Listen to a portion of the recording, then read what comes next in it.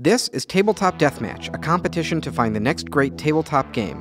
It was entertaining. I don't think I would buy this game. Everything sort of flowed logically. Game designers from all over the country sent their prototypes to us at Cards Against Humanity. We picked 8 finalists, and now we're bringing them to Gen Con, the biggest tabletop gaming convention in the world, where they're going to pitch their prototypes to our panel of industry-leading judges. One game will win a first printing paid for by Cards Against Humanity and be crowned the winner of Tabletop Deathmatch. Feeling pretty good. It's been a busy weekend, but I like it. I'm excited. I think the judges are experts in what they do, and they're gonna see just the amount of quality that everyone has brought to the table, and it's gonna be a really tough decision for them.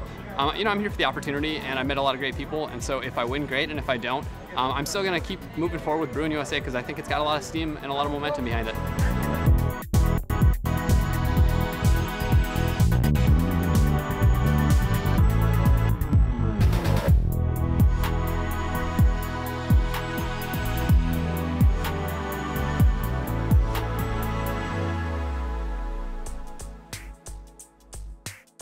Hey Adam, thanks so much for coming to show us Brewin USA. Thank you for the opportunity. I'm super excited to be here. Can you give us like a really quick pitch of the game? Sure. Brewin USA is a lighter Euro game.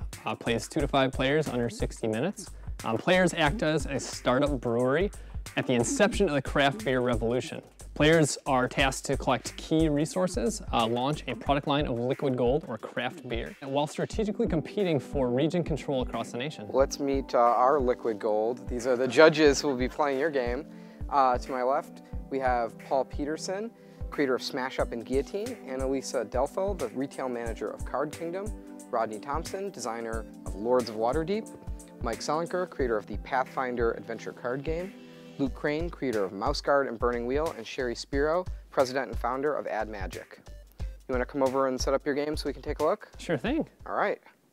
Adam, so can you tell us a little bit about designing this prototype and bringing it to this point? Who are you working with?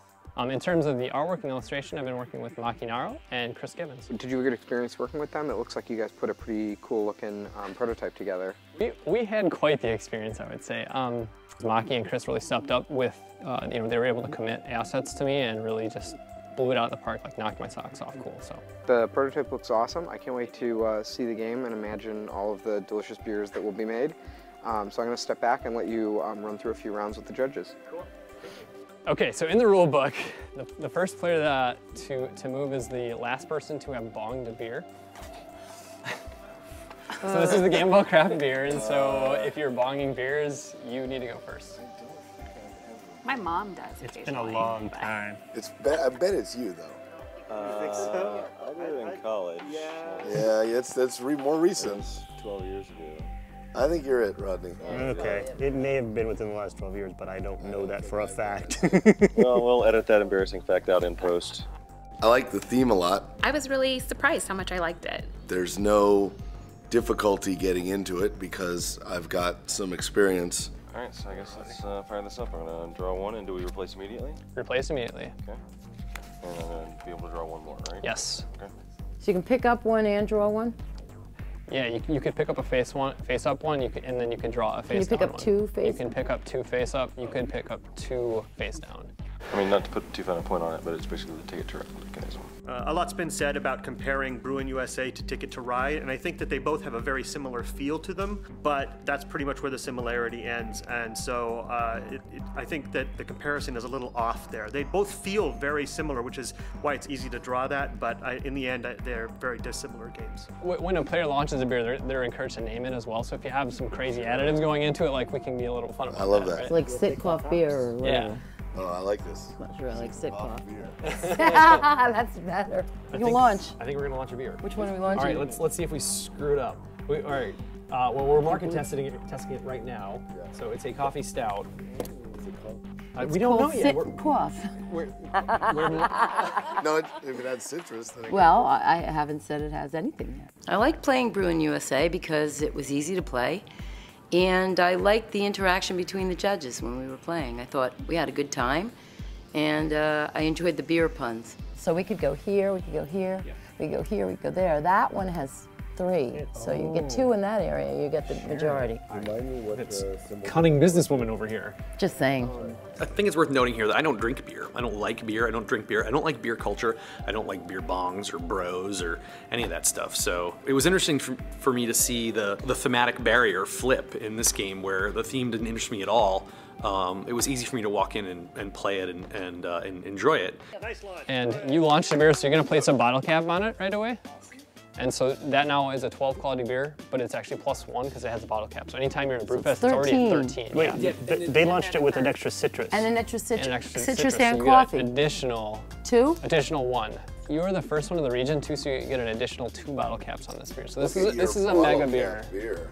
And wow, you're an Uber player there. And you actually control the region now, and so this is your card. We're going to launch into Portland. We have We're thinking about our name. We have our grain. We're very efficient. We have our hops. A little bit too much water, but we'll fix that in later. But we're just exactly the right amount of yeast. Maybe it should be efficient pale ale. Okay, so we have our efficient pale ale into Portland. So you get 1 bottle cap on that right away. I'm going to Portland, so I'll try it next week. And because you're the first, 2 more for the exactly. Did GameCrafter do the bottle caps? This is from my own homebrew store, actually.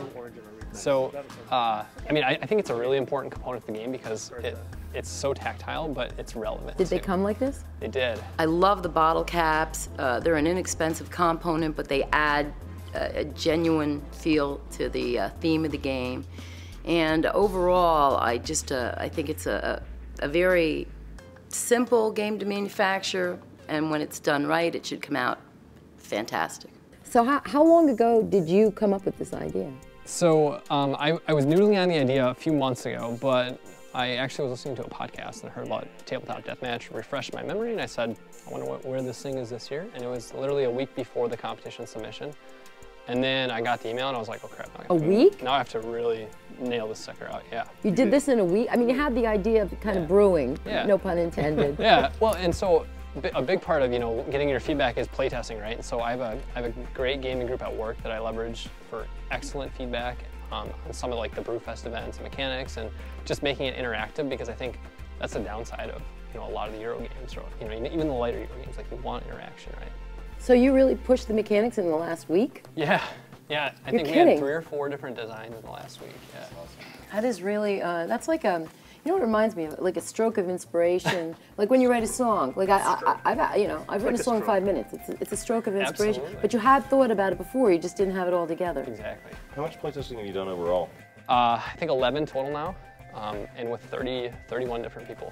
The number one thing I would do for this game is I would playtest it and playtest it and playtest it. I mean, it's close and it's in really good shape, but the level of polish that you'll get just from a little bit of extra play will be worth it in the end, because you'll take this game from something that is good and people enjoy to something that's great and people are recommending to their friends and people are giving out as gifts. I think so.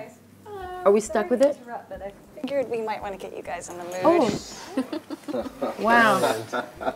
Sometimes, yes, Cards Against Humanity for something, they'll deliver. All right, now we can play the game. Is there any reason not to throw every adjunct that you have? I don't think there is. I think late in the game it's a little more powerful because you can actually keep adding and adding and adding, and then you're gonna get basically a sure winner, like almost a surefire win late in the game, and that may upset one of those regional control situations that is really on the border. You could really get value out of a whole lot more